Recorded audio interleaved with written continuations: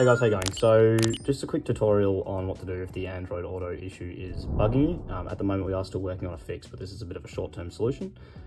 So I've got an Android phone here that I'm going to use as an example, but what you want to do is you want to come in here and turn off your Bluetooth on your phone, go into AutoLink, go to settings and turn off Auto Connect, and then get rid of everything. So now that that's off, when we go to connect to Bluetooth, so search on your phone, turn Bluetooth back on, and here we'll see my phone pop up soon.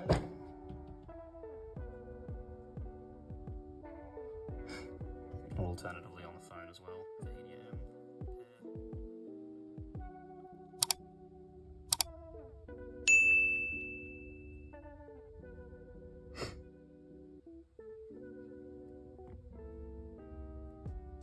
Cool, so that's paired now. Now this will just stay like this. So when I go to the maps here, so if I connect to the internet, sorry, it's just opening Google Maps. If I connect to the internet here, so go here, Wi-Fi, and I connect to our network here, which I'll just cut quickly. I'll just quickly show you guys how to download Google Maps.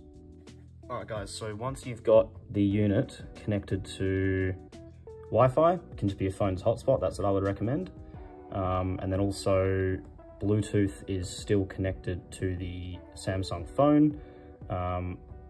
Go into your app menu, so just press these here, scroll across, there'll be a maps icon, this here, which will be full screen. And then now you can use this as if it was just on your phone. And then if someone does call you, or you want to play music, then it'll just pop through like a Bluetooth stereo on an older car. So if I play some video through here,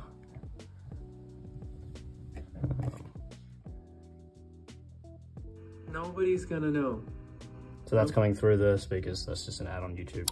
So all that will come through, which is nice. Your steering wheel controls will still work. And so yeah, that's an easy way to get around that for now.